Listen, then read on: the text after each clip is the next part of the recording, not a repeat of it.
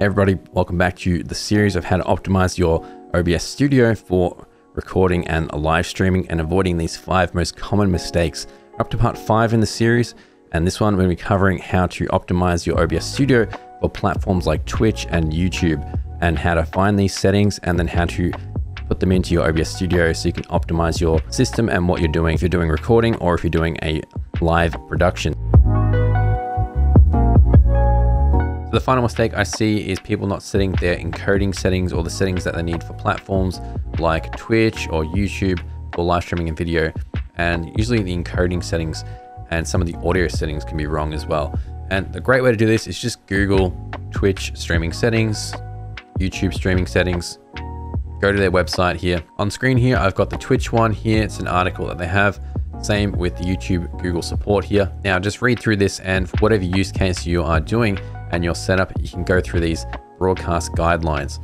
So there's an encoding section here where it talks about the encoding performance X264, which if you're not familiar in OBS, it's referring to these output settings here under video encoder. See under streaming, and there's X264, and then I'm using NVIDIA. So there's different settings here on the web page to go over.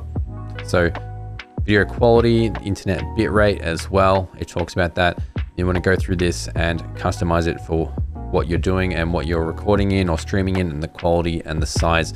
See here under maximum audio bitrate, it likes the AAC format, and the maximum audio bitrate that they support and like is 160, which I mentioned earlier that once we unlocked the advanced section here, that our audio is now 320.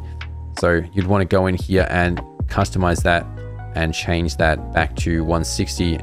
And a good practice as well, if you want good video, sound, and have the 160 audio quality for live streaming, the way to manage that would be set up different profiles in OBS. So you've got one for streaming, one for video, so you can just switch those. You don't have to go back into the settings and change them all the time. But you can see you want to have that 160 audio bitrate, that's the type of codec that they like.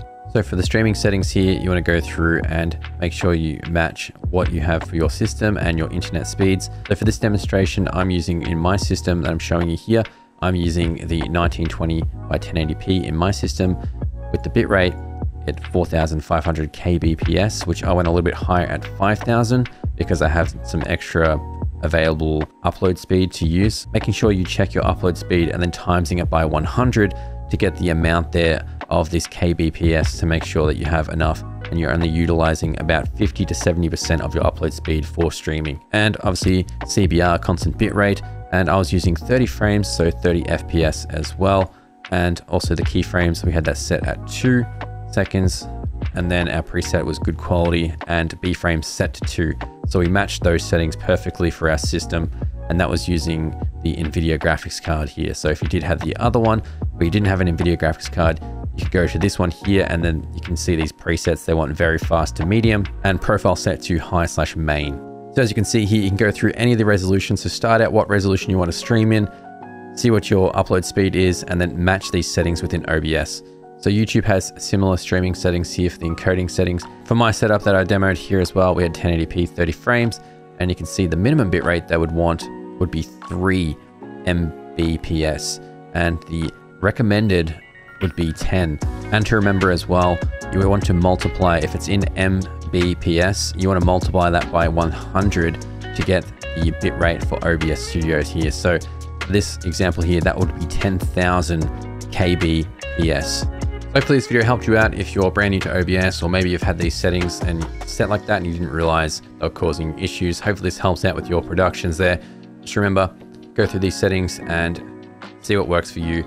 See if it improves your stream and your videos there. If you're still having trouble with your production after watching this video and you want that personalized one-on-one support, check the link in the description below or the pinned comment and navigate to the Calendly link down below here, where you can book me personally to help you out with any of your audio and video production needs. It could be about microphone setups, it could be about video or OBS Studio, anything you may need.